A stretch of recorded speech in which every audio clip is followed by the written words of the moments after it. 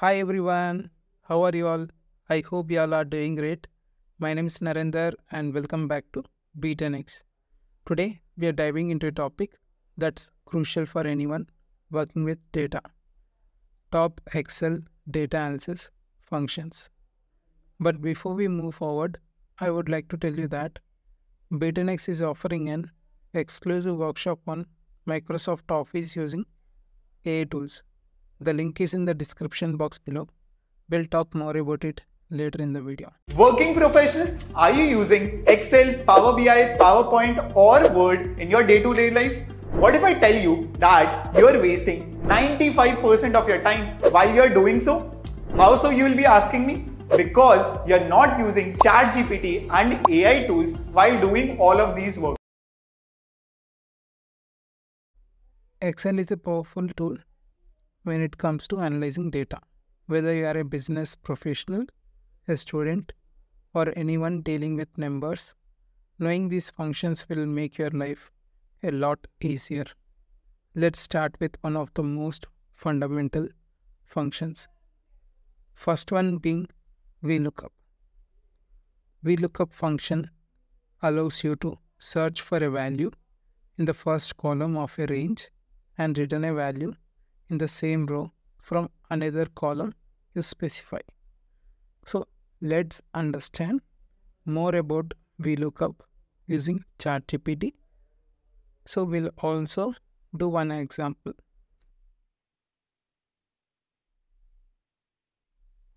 Here you can see we got the response.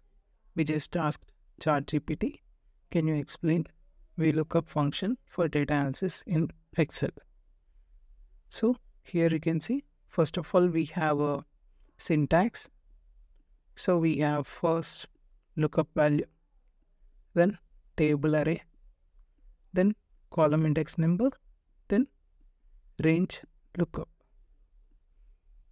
So here we have few points on how you can use vlookup for data analysis. So let's ask ChatGPT for an example.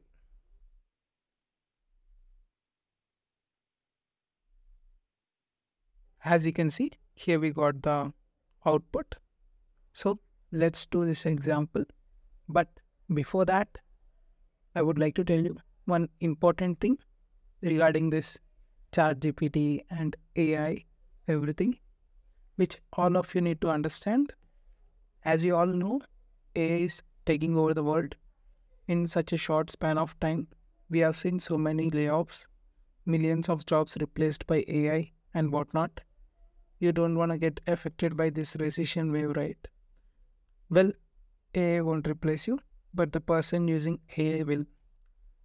If you want to save your job and become irreplaceable in your career, join our 2-hour Microsoft Office using AI tools workshop, in which we will teach you about the best AI tools to upskill, increase your productivity, and enhance your career. Make your future secure with us. Join our workshop by clicking the link below in the description now. Let's do this example. So here we have a table of student grades like student ID, name, grade. So, and you have another table where you want to look up student grades based on their IDs. Let's assume lookup table looks like this.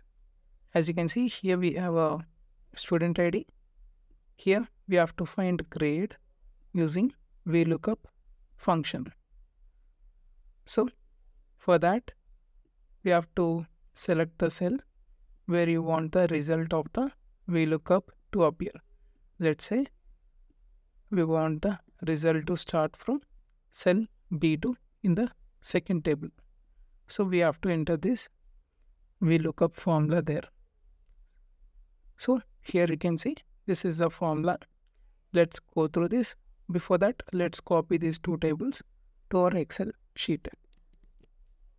As you can see, here is our first table and here is our second table. Let's go through the function. So here A2 is a lookup value, which is a student ID in this case. Then we have a student grades student grades. So this is a table array which contains the student ID, name and grade. So we have to adjust the range according to the actual data. So here 3 is a column index number. Since we want to retrieve the grade, which is the third column in the table array, we use 3. Then here we are specifying false because we want exact match. So let's copy the function. So I'm going to paste it here. So one thing we have to change is we have to change this table array. So let's select this entire table. Then here you can see student with ID 101 is having grade A. So let's drag this down. So with student with the ID 102 is having grade B. So we got the correct results. So this is how vlookup works for data analysis. Now we are going to see our second function in the list is SUMIF and SUMIFs. Let's know how to use these functions for data analysis in Excel.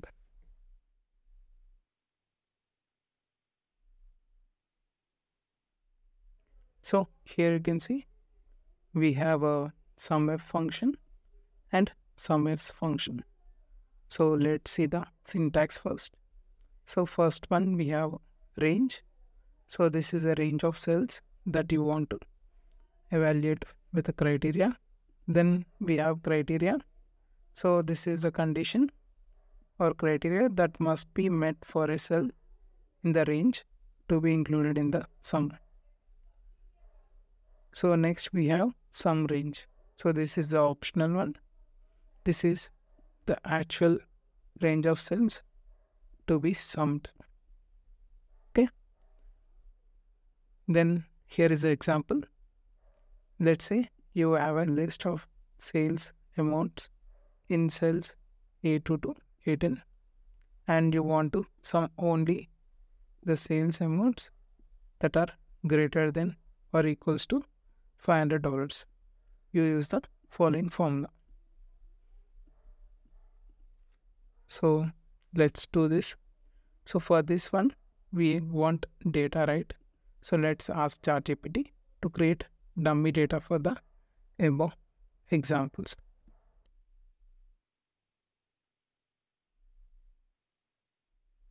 So let's copy these tables. Here you can see I've just copied both the tables.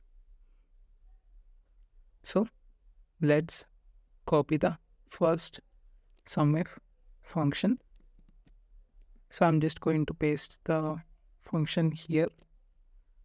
So we want to sum the values which are greater than or equals to $500. So let's do this. So we did this. Now let's see SUMIFs function. So here in the syntax, first one is sum range. So this is a range of cells that you want to sum. Then we have a criteria range 1, criteria range 2, and so on. After that, we have criteria 1, criteria 2, like that. So here, let's say we have a table of sales data with the columns for sales amount, salesperson, and regions. And we want to sum the sales amounts for a specific salesperson in the specific region. So you can use the following formula. So as you can see, using this function, we are going to calculate the sales amount of John done in East region. So this is the criteria range and criteria range and criteria, like that. So let's copy the function. So here I'm just going to paste it. And you can see John in East region. Here 300, 200, 500, then 950, then 900, 1850. So we got the correct output. Now we are going to explore the last function in this video, which is average if is. So let's ask ChatGPT to explain average if and average ifs functions for data analysis in Excel.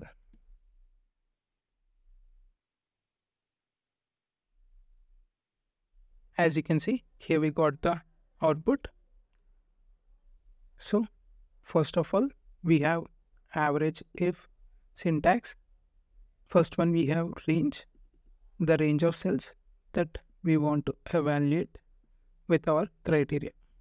Then we have criteria. After that, we have a average range. So let's see an example. So here we have one example. And for average ifs, we have another example. So let's ask ChatGPT to create dummy data for the above examples.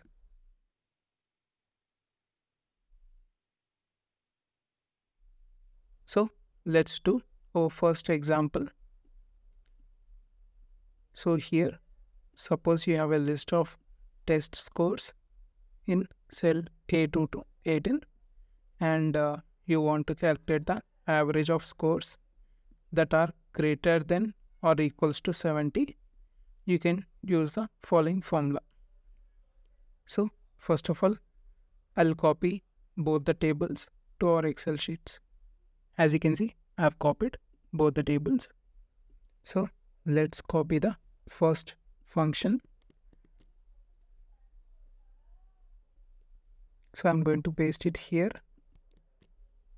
So we are going to find the average of these test scores which are greater than or equals to 70. So let's do this. As you can see, the average is 82.5. Now let's see the second example for average ifs. So here in syntax, first one we have average range, then criteria range 1, criteria range 2, and so on like that. Then we have criteria 1, criteria 2, so on like that. So here we have an example. Let's see this. Let's say you have a table of student scores with columns for test scores, column A, student names, column B, and student grades, column C. You want to calculate the average score for students who received an A grade. You can use the following formula. So first of all, we are getting the test score. Then here we have a grade and we are looking for A grade. So first of all, let's copy this function. So I'm going to paste it here. And you can see the output. Here we are doing the average of test scores whose grade is A. Okay. And there you have it, folks. The top Excel data analysis functions that will make your life easier and your work more efficient. Before you go, don't forget to like, comment, share the video, and subscribe to our YouTube channel for more such informative videos. Also, do check out our workshop link in the description. We'll see you there. Thank you.